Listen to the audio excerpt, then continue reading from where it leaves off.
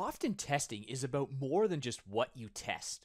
A lot of people care about and have a stake in the quality of a project. Development and test managers might care about the quality of the parts of the project that you're responsible for.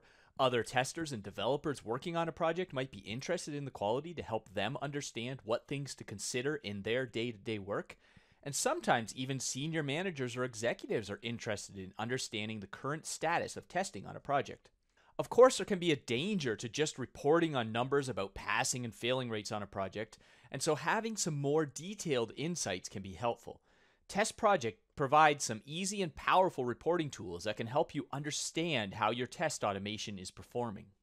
For example, when running tests, the reports offer ways to quickly and easily understand test failures and dig into them.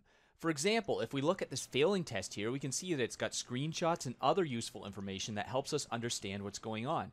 And we can even toggle this here to show only the failing steps so that we can more easily dig in and understand what's happening. But there's more to test reporting than just understanding what went wrong so that you can fix it. As a tester, you will also often need to let others know how things are going. TestProject gives you a lot of insight into these kind of things as well. For example, a helpful feature that TestProject has is the ability to download a test report as a PDF. This is really helpful for sharing information with others about the testing that has been done. Another important part of test automation is understanding test trends over time.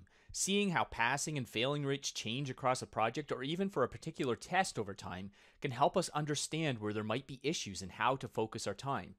Sometimes there are differences in a product based on the platform that tests are run on. For example, there might be differences between running on Windows or Macs or perhaps even on different mobile platforms.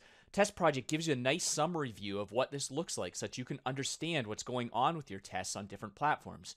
Also, if you're running your tests across multiple agents, it will show you how the test is doing on each agent. Within each platform, we can also have further breakdowns where we might look at different browsers, for example. Once again, out of the box, TestProject gives us instantaneous insights into this. There are also some other helpful features like search and the ability to filter results to different date ranges. You can also drill in and look at these reports either at a full project level or per test, or even for some of the data per execution of a test.